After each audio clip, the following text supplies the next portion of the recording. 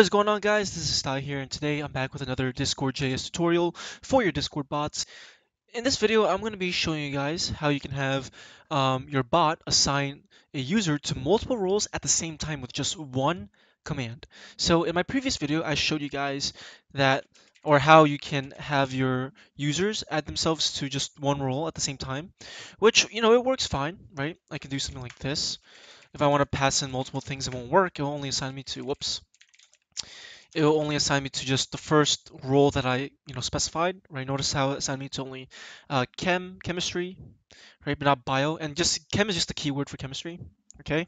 And yeah, it didn't assign me to bio because I didn't write the code for it, right? So ideally, the point I'm trying to make is for users to add themselves to, multiple roles, they would have to do it um, one at a time, and that can kind of be tedious because you don't want to no one wants to spend all their day, especially if you have like a user wants to add themselves to 10 roles. It just kind of gets tedious. So instead, we could do something even better. We can do something like passing in multiple roles. For example, I'm just trying to remember what roles I have. CS, and I think the other one is bio. So I can pass in 3 arguments, and let's see what happens. So it says we have just been added to the following roles. So I just got added to these 3 roles, and that's actually so much more efficient, and it's much more faster, and it's less tedious for the user to just constantly have them having to just retype the command over and over again. So I'm going to show you guys how to implement, something similar to this. Not the same exact thing, but something similar, and you guys can just play around and get it to work with, some simple logic, right? So first thing I'm going to do is I'm going to tell you guys that I'm going to be using a JSON file, which, if you don't know what JSON is, it's just JavaScript object notation. But then again, if you do know JavaScript, you kind of do already know JSON, because all it is just key value pairs, and it's basically just an object. And if you don't want to use a JSON file, you can do the same thing. At least I'm sure you can do the same thing with just using an object, though I haven't actually tried it yet, but I'm pretty sure there should be no problem. So you can, create an object in the same file with your in the same JS file that your bot is written in. But I prefer doing it this way because it's just so much more organized. I don't want to, have I don't like keeping, so much code in all in just one file. I like, splitting it up. So yeah, anyways, so the first thing I'm going to do is I'm going to go ahead and I'm just going to say, okay, if message.content.toLowercase dot starts with exclamation mark add, this is just the command that we're going to be using to trigger the message event. Or not the message event, but this if statement, basically when we type exclamation add, it's going to do whatever we want it to do. It's going to add them to the role. The next thing I'm going to do is I'm going to say, okay, var args is equal to message.content.toLowercase parentheses dot split and a space in between. So what this does is it's going to take the entire message and it's going to basically take each one of these words separated by a space, right? It's going to store each one of those words in its own index in the array, right? So that's basically what this does. It just basically takes the entire or whatever delimiter you're using. So if you want to do, commas or forward slash, right? You can do whatever you want. Just, it stores into the array. Okay, so just to show you guys how this works, let me just go ahead into my test server and let me just run my bot real quick. Uh, okay, so Node.js, add YouTube, Overwatch, FN for Fortnite, and we'll see that it just, whoops, prints out all of these, right, individually in its own index, right? Okay, so that's pretty cool. So the next thing that I'm going to want to do is I'm going to want to create a loop. No, I'm sorry. I'm going to want to actually, yeah, I do need a loop first. So I'm going to go ahead and do var I equal 1, and I'm storing at 1 because I'm using this incrementer variable to iterate this array, and the 0th subscript is just going to be the command all the time, and we don't really need that. So I'm just going to start at 1. So I'm going to say while I is less than the total number of keywords provided, right? Because that's our condition, right? We're gonna basically, if the user provides 4 roles, that means there's 4 roles to be added to. That's how many times we want to iterate the loop, right? So if I is less than args.length, what I'm going to do is I'm going to say, okay, the first thing I'm going to do is I'm going to check if the keyword or the argument that they specified. So what I want to mention right off the bat is that these arguments are just going to be keys, keywords, right?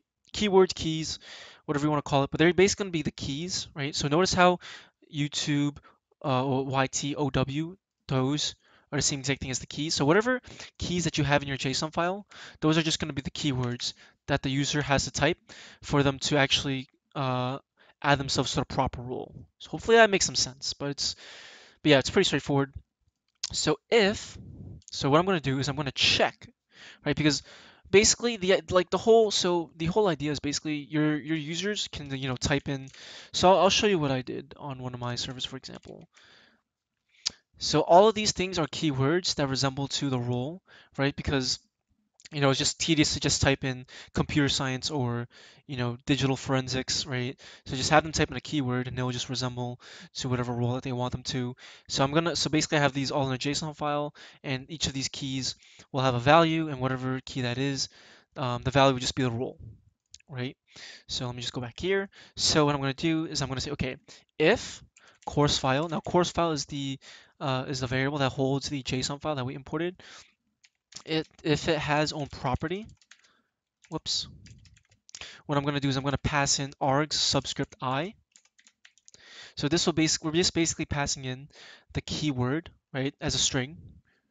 And I'm sorry, not keyword. Okay, so the keyword as a string is basically going to check if the JSON file has, that key, right? So if it does, we're going to want to do some stuff. So I'll show you role exists. And I need to increment before, so I'm gonna go ahead right over here and restart my bot. Okay, so I'm gonna do add YouTube or Fortnite. Role exists 3 times. So perfect. That just tells you that the role does exist indeed.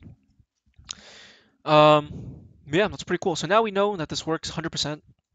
So just to run down, basically, what happened is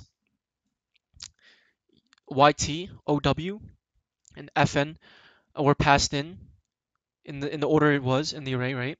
So the first one that was passed in was YT, which is YouTube. So it's basically equivalent to this YT like that. I'm passing in argsabi, right? I'm passing in YT manually as a string. It's basically the equivalent, right? Pass that in, check if this JSON file or this object has the key YT, and if it does, then it's true. Okay, so now what I'm going to do is we know that the key exists. So what I'm going to do is I'm going to say, okay, if it exists, then we know that we're not really going to have any problems with, you know, um, non-existent roles, right? So this is actually a really good way to check if a role on the server exists, or if a user is able to add themselves to a role, because sometimes you don't want the user to be able to add themselves to an admin role. So just don't include the admin option here, okay? Or like an admin keyword that will assign themselves to the administrator role. Okay, so if course file dot has own property, if it has the key, the next thing that I'm going to want to do is I gotta backtrack again. I kind of lost my train of thought. So if it does exist, then what we want to do is we want to reference that key, get the value of it, because the value is the role, right? So let's see if it does have it. What I'm gonna do is I'm gonna say, okay, var role is equal to member. I'm sorry, not member, message dot guild dot roles find. I'm going to say course file, and I'm going to reference this value with the key by doing this. I'm going to pass an arg sub I. What this will do is it will basically reference the key, right, in this JSON file. So we're actually getting the value. We're actually getting the value with whatever key we pass in. Now we know this key is going to exist, right? Because we're inside this if statement. So we're not going to have any problems with, dealing with null. I mean, if you want, you can just do something like if role is not null, just to be safe, but I'm not going to do it. Okay, so yeah, if it does exist, and I'll just show you, you know, just for the sake of the video, just to make sure it works 100% for debugging purposes. But so if it's not null, rule exists, or not rule exists, but role found. Okay, so if the role is found, right? Which it is going to be found, right?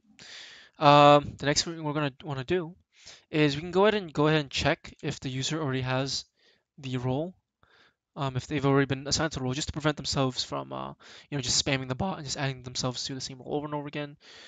So I can do something like if um, message.member.roles.has, and what do I want to pass in here? Role ID. Just gonna do a simple console log user already assigned to role.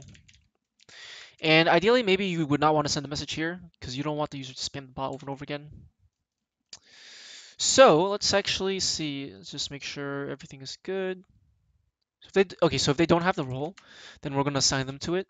So I'm gonna do message dot member add role dot ID. Okay. Excuse me.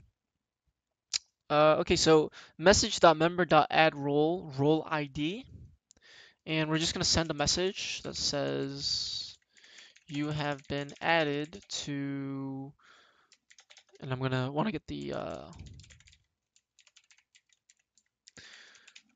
okay. So actually, um, I'll show you. So what's gonna happen is this. Actually, I'll just show you what's gonna happen, and I'll explain why. I'll just show you. So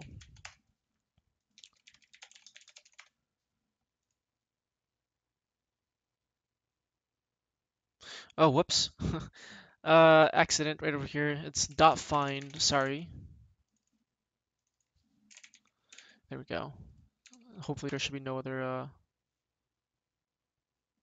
problems.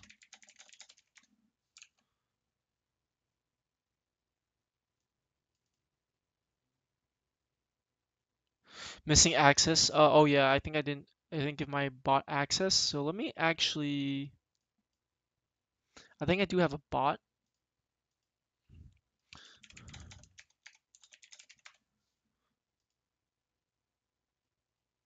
Here we go. And we have been added to those three roles just like that. So this is okay. You have been added to YouTube or watch Fortnite. Um, so I'm not gonna really explain how you can have it. Just all send on the same line. Well, because what you could do, and here's this, and what I did was I had an array that had all the roles that the user was successfully added to, and I just printed out the array after the loop because this loop is just gonna basically print it out over and over again. So I mean, you guys can. So basically, what I'm trying to say is, if you compare this output to, uh, you know, this output, this one is way better than this one right over here. So I mean, I'll probably post like a code snippet on what I did, and you guys can take a look at it if you want. But yeah, so this is pretty straightforward, and this is definitely a lot more efficient. So I hope this video helped you guys out. And if you guys did enjoy this video, definitely leave like a comment or whatever, letting me know feedback, because I do these videos for fun, and if at least one person comments saying I like this video, then that makes me want to do more videos and help you guys out. So yeah, definitely check out my other Discord videos, Discord bot tutorial videos, and I will see you guys in my next video. Peace.